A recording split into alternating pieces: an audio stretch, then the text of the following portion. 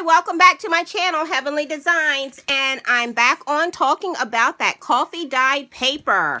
So what I didn't tell you in the last video is I use, for this one, I'm using a 28 pound, 97 brightness, radiant white inkjet laser copier paper. Normally, I don't use the 28 pound paper, but it's all that I have right now. Normally, I just use a regular copy paper, the cheap run-of-the-mill copy paper. This is my nicer paper that I'm using because I had to do this video in a pinch, and that was the paper that I had on hand. But let's talk about and think about papers. You can use all kinds of paper. You can use, I've made coffee dye paper using napkins. I've used envelopes. So there's all kinds of things that you can use. The key to it is that if it's a delicate paper, then it doesn't get submerged as long because it's going to be easy for it to tear. And then the second thing is being very careful when you take out those delicate papers so that they don't tear.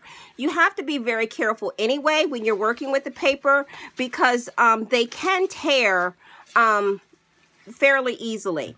So in front of you, I have two pieces that I have coffee dyed. Now, one piece you'll notice is a little bit lighter than the other piece.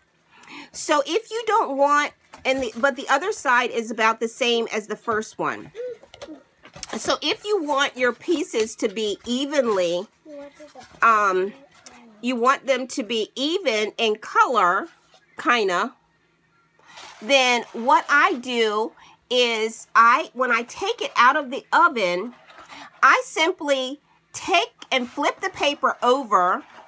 I take a brush or a sponge of some sort, and I simply just go across it, and then I pop it back in the oven. That allows me to get that nice golden color on both sides of my paper. So I hope that this has helped someone to learn how to coffee dye. If you have any questions, you can post them in the comments below.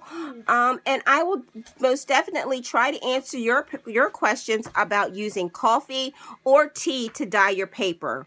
The key that I want to talk about for dyeing paper with tea, and I don't have a batch of tea dye paper, I just did coffee tonight. But the key for me is making sure that it's dark. The darker the liquid when I start to use it, the nicer golden or color that I'm going to come out with on my paper. So thanks for watching how to coffee dye paper, how to tea dye paper, and if you have any questions, again, post comments for those questions. And you are very valuable to Heavenly Designs, and we will see you in the next video. Have a great evening.